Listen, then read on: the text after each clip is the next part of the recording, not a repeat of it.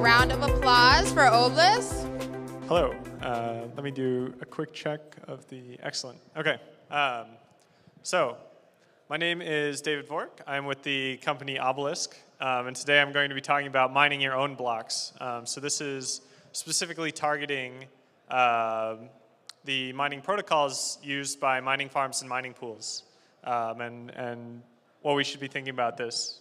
So a little bit of background on me. I am the lead developer at Saya, which is a decentralized cloud storage platform. It's one of the premier altcoins in the space. And then I'm also the founder of Obelisk, which is an ASIC manufacturing company.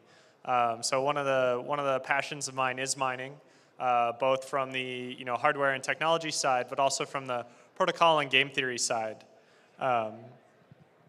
So today I want to address mining pool centralization.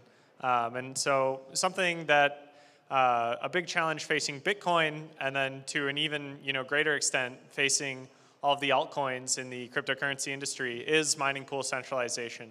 There are a small number of mining pools. Generally speaking, they have a great amount of control over which blocks get mined. So if you wanted to engage in an activity like censorship on the Bitcoin network, really, like you may only have to go and find a bunch of mining pools, a couple of mining pools, and convince them to engage in certain activities. So I view mining pools as a big weak point for decentralization on the network. So most hardware today uses a stratum protocol, which is a protocol that explicitly gives the mining pool the decision over what gets mined. And we've historically seen abuses. I think one of the big examples is back from 2013, I want to say, ghash.io was performing block discarding attacks against Satoshi Dice to kind of weight probabilities in their favor. And effectively, ghash.io was using their enormous amount of hash rate to steal money from Satoshi Dice. So we do know that occasionally pools will cross the line and act maliciously. So typically we've responded to this. For example, when it was discovered that ghash.io was abusing their hash rate, essentially all the miners moved to other pools. Ghash.io does not exist today, or if they do, they're very tiny. It was something like, it took like 1 month for ghash.io to go from like 40 or 50% of the hash rate all the way down to 2%. Once they were discovered being malicious. So, but this is a reactive strategy instead of a proactive strategy. I mean, like ghash.io was able to do an attack, and then the community had to react to the attack instead of a better situation, which would be if the attack just wasn't possible in the first place. And then if you're going to use a reactive strategy, which is kind of what we're stuck with today, that requires that a good pool exists, which you can switch to. If you end up in a situation, and this maybe isn't likely on Bitcoin, but if we go to like say Litecoin or Dogecoin, you may end up in a situation where every pool is malicious, or there's one dominant pool, and you don't have good options to switch away from if that pool starts acting poorly, and so then it's a whole other thing to like spin up a pool. So for both these reasons, I really don't like the reactive strategy, and I don't think it's a good long-term strategy. So as a mining farm, you want to care about this because the cryptocurrency users and the cryptocurrency developers will react to hash rate-based attacks. If the hash rate is malicious, one of the first things that developers can reach for is a hard fork. They can change the proof of work algorithm. Now, if the mining pool is the one that's acting maliciously and you change the proof of work algorithm, it's the mining farm owners who are technically innocent or at best complicit.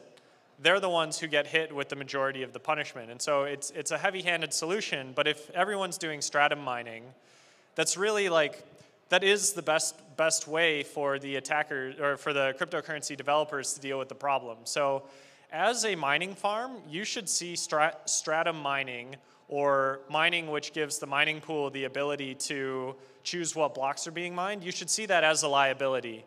They're kind of acting on your behalf and risking your hardware if they start making decisions that the network decides it doesn't like. The other thing that can happen, even if the devs don't respond, if a cryptocurrency is being attacked or if the hash rate's being misused, people will just leave that cryptocurrency for other cryptocurrencies. So the core purpose of mining pools is not to pick blocks. The core purpose of mining pools is to reduce variance. So if you're a mining farm and you're mining one block, every few days or every few weeks, that may not be a consistent enough payout for you to make rent or pay for your electricity bills. You go to a mining pool so that you're getting paid on a daily or hourly basis, and you have a steady, consistent income that you can run a business with. So we want to switch away from a protocol that gives the mining pool both lets them act as like a steady stream of income and also lets them pick the blocks, to a protocol where all they are doing is acting as a steady stream of income. The mining pool is not picking the blocks. And so basically the main thrust is that we want to, as the industry continues to evolve, we want to drop stratum. And we want to be moving away from stratum. And I'll quickly, this isn't in the slide deck, but I know that there's an effort right now to redo the stratum protocol. There's like a stratum 2 effort. But this has the same critical weakness, which is that stratum 2 still allows the mining pool to decide what blocks people are mining. So Matt Corallo, a Bitcoin core developer, has come up with a protocol called BetterHash that takes a look at all the mining protocols that have been come up with. From an engineering perspective, it makes sense. To the mining farm, it makes sense. To the mining pool, it makes sense. It's this really cleaned up protocol that also allows the miners and the mining farms to pick the block. So basically, this talk is a big pitch that you should push for your mining pools to implement BetterHash. You should get rid of the liability that mining pools are. You should improve decentralization by making it so that instead of the mining pool deciding what the blocks are, the mining farms are deciding what the blocks are. And I think that this creates a much healthier ecosystem. So yeah, that's all I had to say today.